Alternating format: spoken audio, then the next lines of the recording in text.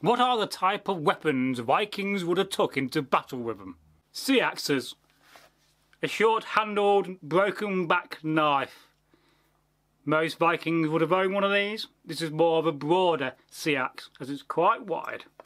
And with an antler handle. Belongs in a nice leather scabbard with a copper top to keep it rigid. They would have took axes. This is a sharp axe, very lethal in the right hands. And this is a combat axe, blunt, so I can hit my friends safely. Large handles, normally made from ash.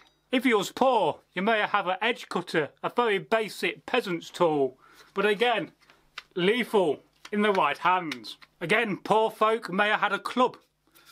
These are very lethal again, deadly, bang, wallop, you know the rest, but very effective. This is a tree root. This is a part of the branch growing up. As you can see, it's got a weight to it.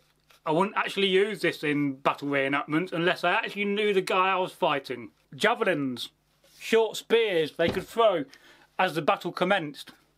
It is often said that one spear is always thrown over the enemy in a sacrifice to the god Odin. Another thing you would have carried, a shield. We often forget that a shield is a weapon. It has got a boss, and you could use the boss to hit your enemy in the face. I'd imagine getting hit by one of these in the face is not very nice. A shield is essential. Larger the better. The Viking shield. A helmet. I know, it is not a weapon, but you could headbutt somebody with it. Alternatively, if you lost your sword, you could hit somebody across the head with it, but I don't think that would have happened. But it does protect you. I'd imagine if you wear one of these and you headbutt somebody with it, an enemy, an Anglo-Saxon or a Norman, he will definitely know about it. Make sure it fits on your head if you've got a good helmet. You may have had a double-edged sword, like this one, very shiny, but yet very nice. You may carry one of these bad boys. This will be classed as a Britasax, a broad Seax or a broad langseax. It is a cheap version of a sword, but yet again very effective in the right hands in battle. I'm sure you agree. You may have had a Dane axe.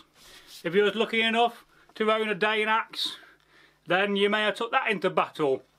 Personally, I like to carry one of these on a march, but I don't like to carry one into battle. I prefer to take a spear.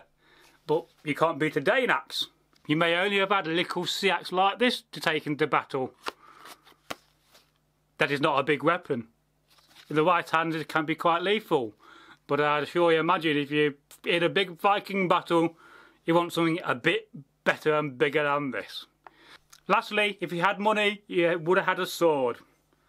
A Viking sword is a single-edged sword, more Norwegian style. So these are the weapons of the Vikings. I hope you enjoy this video.